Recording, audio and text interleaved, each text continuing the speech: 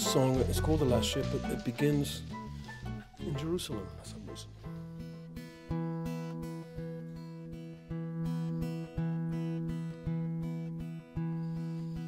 It's all there in the Gospels.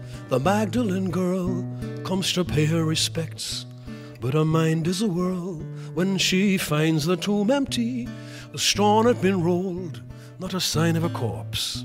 In the dark and the cold, when she reaches the door, sees an unholy sight. There's a solitary figure in a halo of light. He just carries on floating past Calvary Hill in an almighty hurry. Aye, but she might catch him still. It got to the point where I was doing so many commercials that the first single that I released, we did a video for a song called That's What Love Is All About, which would become my first hit. When we were doing the video, I opened the cooler to get something to drink, and I had sung everything in the cooler. It was like, Dr. Pepper, you know, there was like 25 cans of commercials in that cooler.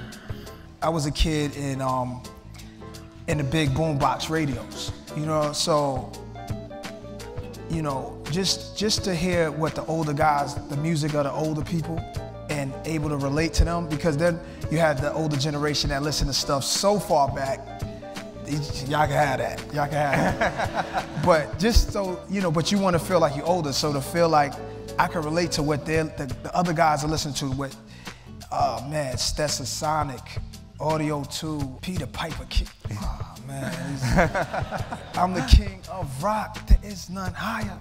You know, like what? He's the king of rock? What? And then the guitar. But we're not the Beatles, right? There's three of us, but there's four Beatles, right? There's three of us, but you know, just to hear that, it took my life over. And I got to see Ray Charles when I was about 14 years old. And I don't know how it works, really, neurologically. I was rewired that night. And I've been trying to get high like that again ever since. It transformed me. It was a lightning bolt that changed the way I perceived the world.